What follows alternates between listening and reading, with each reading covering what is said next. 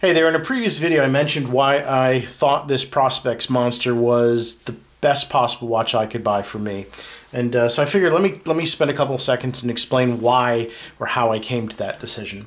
First of all, I've been down the smartwatch route. I'm a software developer, been writing software for 30 years, so I gravitate towards technology, first of all. I've had every Apple Watch and every let's just say the Galaxy Watch that has existed, and so I know them very well. I know them very intimately, and I like them.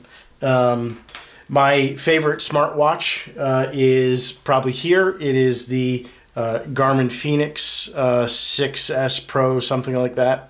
And I can explain why I think that's the best smartwatch. But anyway, the long and short of it is I've been down the analog watch route. This is the first one I think I had. It was a gift from my father's company, 30 plus years ago. I still believe that this Prospex Monster, I think it's the D29 or SPD29, is the all-around best watch. First of all, as far as smartwatches go, the biggest con that I find from them is that they are distracting as heck. I don't care whether you're in a meeting or on a phone call or just trying to work, having something buzz on your wrist every 30 minutes or every hour to tell you to stand up or wherever the case is, it's just distracting. And so they're horrible for that perspective. And I shut off my notifications, most of my notifications on smartwatches. Doesn't matter who makes them. It's a watch. As far as the calling features that some of them have, well, I should say all of them have, you can make a phone call from pretty much all of them. They work fine, but and the caller can hear you just fine, but let's face it, when this thing is hanging by your side and you're walking down the street, you're not going to hear them all that well. So unless you plan on having that watch stuck to your ear, it's not a good calling experience. So the smartwatches, yeah, they have their own animal, or they're their own animal. In some of them you get into the situation where I think it's the most recent Apple with the always on display, and is that screen bright enough for you to see something in normal daylight, or do you have to turn the screen on to be able to see it clearly? So is it bright enough? Do I have to fumble with it to turn on the display? Even with the Galaxy Watch, you're constantly flipping the thing up to trying to get it to turn on, so that you can see the clock in the middle of the night or in the daytime. If you're in a movie theater, it's distracting. The bottom line is they fit a niche, but I don't think they're a good watch. Let's just say. And charging. I mean, do you know how inconvenient it is? Even when you get something like the Garmin Fenix, which will last you several days on a single charge, when the time comes that you don't have that charge, or you forgot to charge it, or it didn't alert you, or you missed an alert or whatever, it sucks having your watch discharge in the first half of the day, and let's face it, from that point on, you don't have a watch. Which may sound trivial, but as you've grown accustomed to having that on your wrist, and then all of a sudden to not have it there, or just have a bracelet at that point, it's annoying as heck. So I would say they're okay for what they do for the electronic side of things, but they're not a good watch, period. End of story. As far as this watch is concerned, I will say it is highly useful. There are no distractions. There's no battery. There's no electronics to worry about. And so it is probably the best watch by none, by far. And so let's talk about why, right? So let me get it off my wrist, because that's probably annoying looking at it. First of all, it's useful. It is there when I need it. So when I want to look down at my watch and get some information from it, it's there. I don't have to worry about did the battery discharge, or are the conditions bright enough. It's got the critical information that you use for a watch for your time, your date, your day, it's illuminated. It has built-in lume, so I'm going to be able to see it at night. And the diver bezel. I know people think that's a gimmick, that it's only for divers, and yes, I am a diver, but it is more useful to your day-to-day life than just diving, and I'll touch on that in a second. There's no distractions, so unlike a smartwatch where if you're in a movie theater or if you're in a meeting or whatever, this thing's not going to bother you in the middle of it. The light's not going to go off and disturb other people in the movie theater or whatever. It's not going to get in your way. It's going to do what it does well, and it's going to be unobtrusive. Charging. There's no charging this. So I know people can say, hey, quartz batteries or battery operated watches, they don't need to be charged either way, or they don't need to be charged, but they do. Those batteries still need to be replaced, and they will burn out over some time. And if I'm in the middle of the woods somewhere, I don't want my battery to be dead. And you're not going to be alerted when those batteries are drained on a quartz watch. So batteries are still a concern. Solar. The bottom line is, if I leave this watch, if I put it in my drawer or something face down, and it is not getting sunlight for a period of time, maybe the weekend or whatever the case is, that battery's dead. And so a solar watch isn't foolproof either. I do have a Seiko 5 somewhere running around here. Here it is.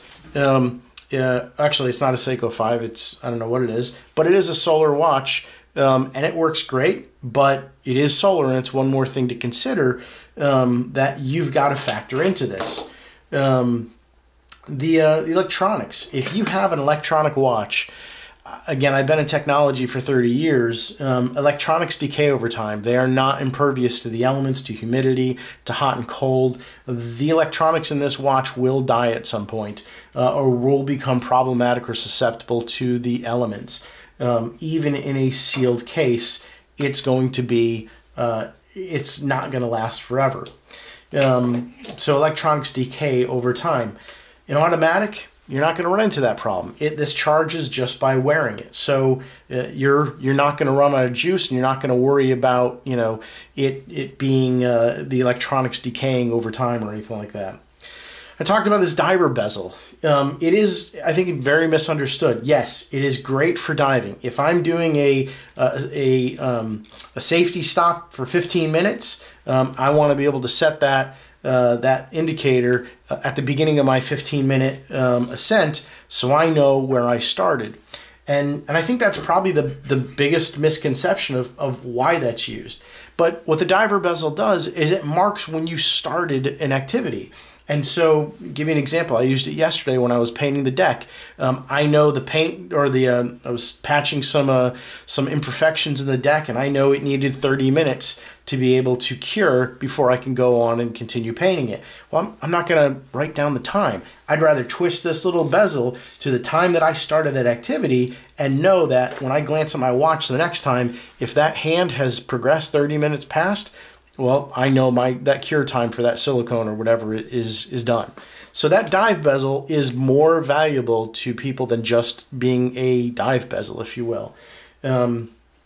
The sapphire crystal that's in here, again, a useful feature in my opinion. All of these have some type of covering to cover the face, but a sapphire crystal, I think they measure on the Mohs scale or something like that, but it has a rating of 9, which is pretty dang hard.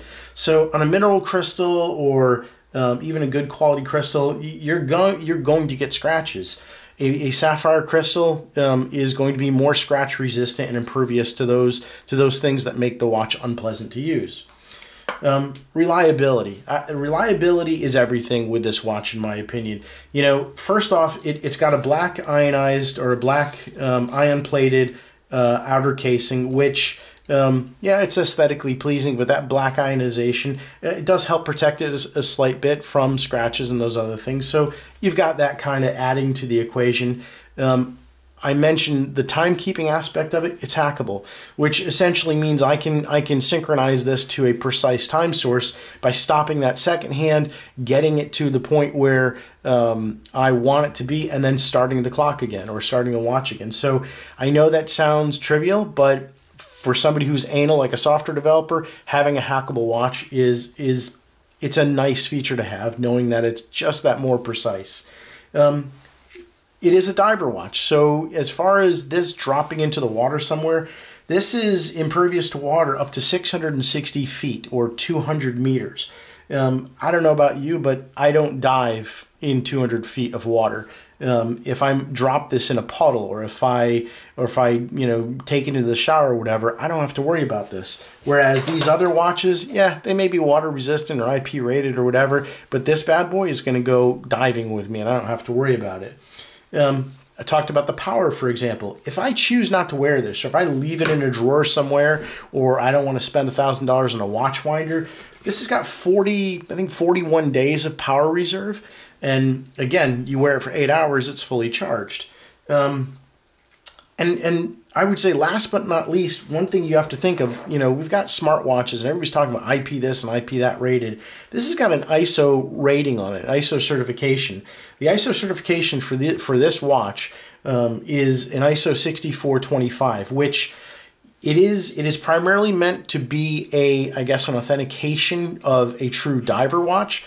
But more importantly, that certification takes into account two other certifications: ISO 1413, which is for shock resistance, and ISO 764, which is magnetic resistance. So think about that for a second. The ISO 6425 means that this is impervious to condensation, so moisture is not going to get into the watch. It's not going to affect it. It's resistant to salt and salt water. So obviously it's a no-brainer if you're going to be diving in the ocean with it. But that means the corrosive elements that you're going to run into in day-to-day life are not going to affect this watch. And so I can leave this submerged in the ocean for a month and know that it's going to work fine the minute I pick it up. Great if I lose it or misplace it or drop it in the toilet or whatever the case is. I don't have to worry about this watch. Those other two certifications, ISO 1413 shock resistance, if you knew it, read that spec. That 1413 certification, which that parent certification encompasses, means that it is capable of withstanding about 5,000 Gs. 5,000 Gs. That is 5,000 times the force of gravity, essentially. Essentially what we're talking about is I can hit this with a golf club and it's going to keep running as smooth as it is right now. That is what a 5,000 G shock resistance means. And that magnetic resistance, again, you may think that that's not a big deal, but you come in contact with magnetic forces all the time. If I'm working on, let's say, the electric panel of my garage or in my house, or if I'm working under the hood of my car, or if I'm diving and I brush up against an eel or whatever the case is, the bottom line is this isn't going to be impacted by that electricity or the magnetic force of it, which also means if I ever use this with a compass, like the compass on a boat, or with a lensetic compass or whatever, I don't have to worry about this bad boy interfering. So I know I've kind of threw a bunch of information out here, but the bottom line is this does what it's designed to do incredibly well. I don't have to worry about it ever running out of juice. I don't have to worry about it being destroyed by it being hit on the side of a whatever, by a hammer or by a rubbing up against the fence post or whatever the case is. I don't have to worry about the weather getting to it. And as far as the features that it has, it is probably the most useful, all well-rounded timepiece that I think you can have. Again, I've said it in my other videos. The only part of it that I'm not a fan of is this is the bracelet that it comes with. Maybe this is your cup of tea. I don't like the extra weight in it, so I have a NATO strap on it. But other than that, I think this is by far the perfect watch. Again, perfect watch for me, and I hope this explains why. Thanks a bunch.